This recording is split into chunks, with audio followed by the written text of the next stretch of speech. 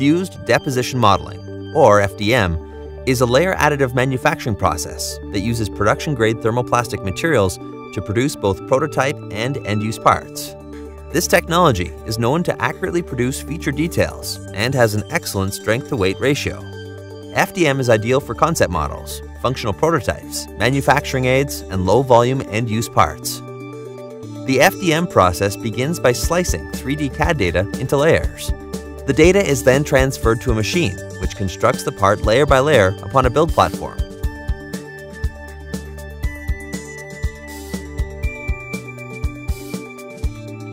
Thin thread-like spools of thermoplastic and support material are used to create each cross-section of the part.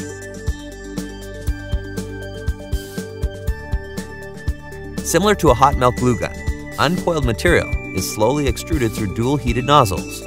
The extrusion nozzles precisely lay down both support and thermoplastic material upon the preceding layers.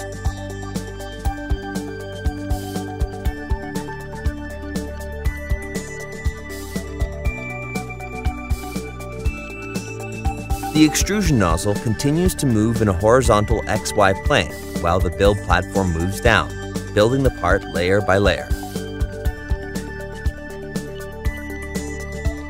The finished part is removed from the build platform and cleaned of its support material. Raw FDM parts have visible layer lines.